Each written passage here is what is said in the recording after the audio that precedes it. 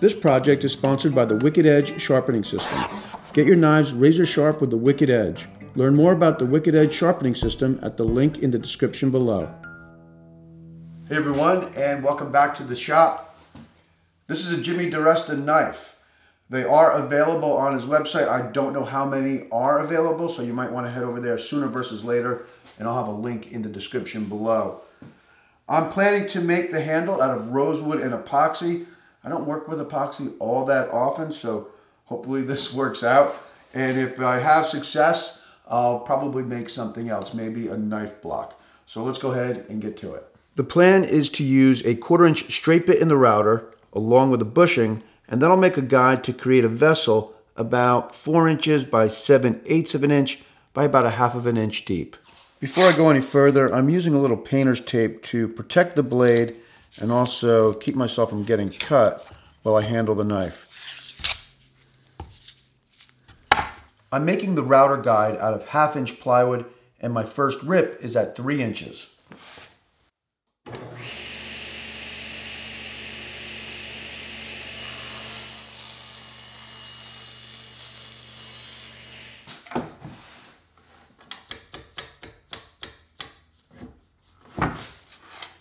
Using the same piece of 1/2 inch plywood, I'll make the next rip at 1 1/16 inches.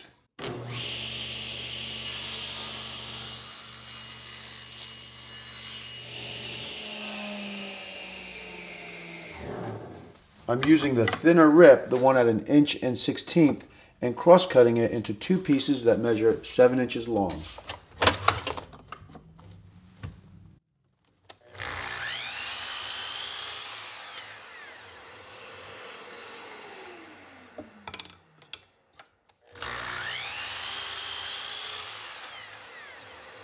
I'll attach the 1 1/16 inch piece to the 3 inch piece, keeping the pieces flush at the back with 1.5 inch nails in the nail gun. Notice I'm holding the gun like this and not like this. You're more likely to get blowouts on thin pieces if you hold the gun like this, because the nail will come out of the gun and bend this way or this way.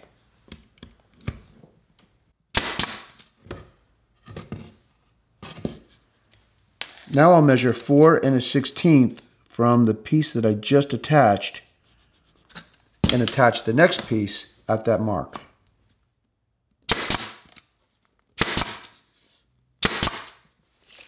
I'll find and mark the center, which is 1/2 inch, and then I'll make another mark a little heavier than 1/16 inch above that, and that's going to be the depth that I set the router bit to. To avoid tear out or chipping, I'm taking just a little bit off with each pass until I get to the final depth of just a little bit heavier than 3/8 of an inch. Join myself, Jimmy Diresta, the Samurai Carpenter, John Hayes, Frank Howarth, and Neil Pask for the Maker's Mob Black Friday Cyber Monday sale. Now with over 80 plus woodworking projects and woodworking plans, you can learn from some of YouTube's top makers. Click on the link in the description below to get in on the Maker's Mob's biggest sale of the year. This sale ends on Monday, so be sure to click on the link in the description and check it out today.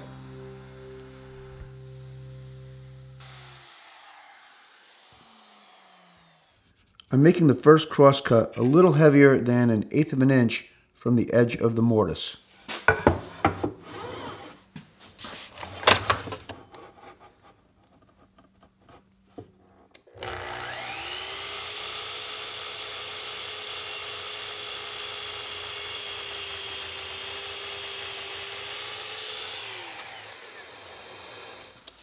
Pulling from the opposite side of the mortise, I'll make a mark at 1 3/8 inches, and that's the next cut.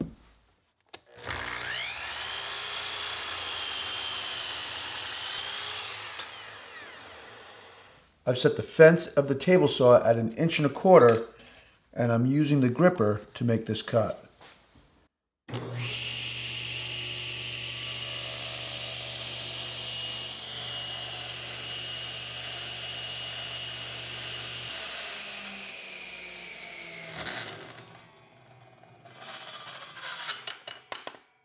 Shit. When I was making this cut, the gripper lost grip of this piece because there was no material here for it to grip onto. Luckily, it's not a problem because I'll be shaping the handle anyway. But if you're going to make this cut, put that side down and you'll be fine. I've set the fence at 7/16 of an inch and I've raised the blade to 1 inch. Again, I'm going to use the gripper and make the first cut.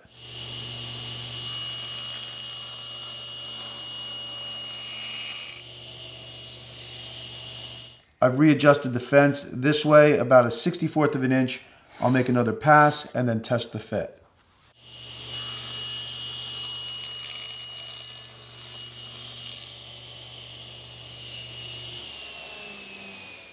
I've already tested it, so I know I have a nice snug fit. You want to be careful with this piece right here. That is very fragile. It'll be strong once the epoxy is poured in. The one thing I need to do is nibble away this area right here because of the bend in the knife, and I'm going to carefully do that with the table saw. I've raised the blade up to 2 inches. I've got a piece of painter's tape that is hanging down on the front of the block a little less than a 1/16 of an inch, and I'm just going to cut up to that painter's tape and then back it off.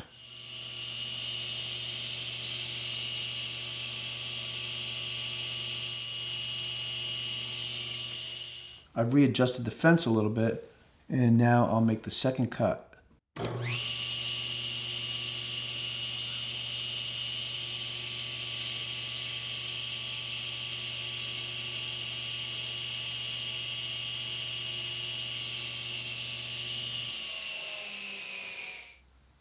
I actually cut into the tape a little bit there, almost all the way to the edge, but that's all right. And you can see that the knife fits better into the handle now. It's much tighter, and I can get the whole D. I almost have equal spacing with the A and the D. A little bit more space on the A, but I can live with that. To fill this part right here, I'll make a spline out of white oak.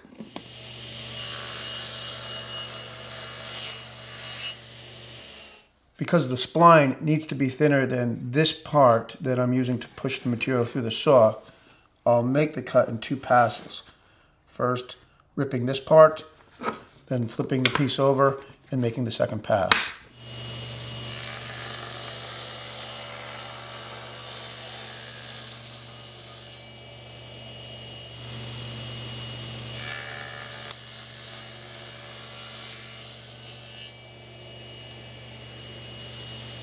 I'm almost ready for the epoxy, and this is the plan. I'll put a little epoxy on the spline, put the spline in place, try to seal any gaps with hot glue, use this piece of maple here and glue that in place, and then pour the epoxy into the vessel. I'm using West System epoxy. This is a 5-to-1 ratio. I've got 5 ounces of the resin in the cup here, and I'll pour the hardener in until I reach 6 ounces. And that's the right measurement.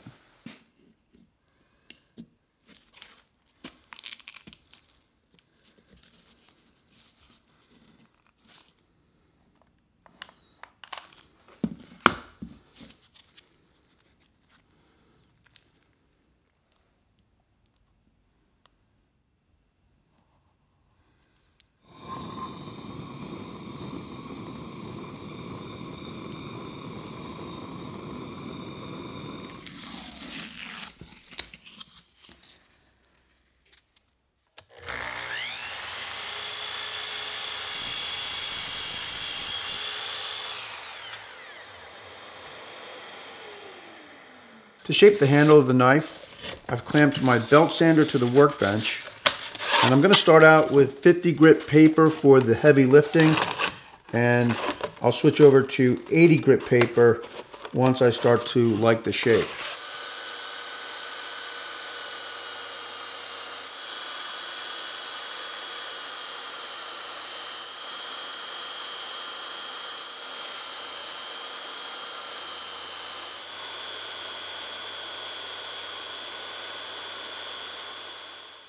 I've got this gap here, which may have been caused by too much heat with the torch.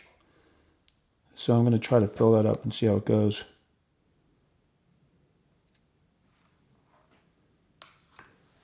I've allowed the epoxy to set up overnight. I do have a little bit of a low spot right here. There's 80 grit sandpaper on the belt sander. I'll do a little bit more shaping and see how it looks.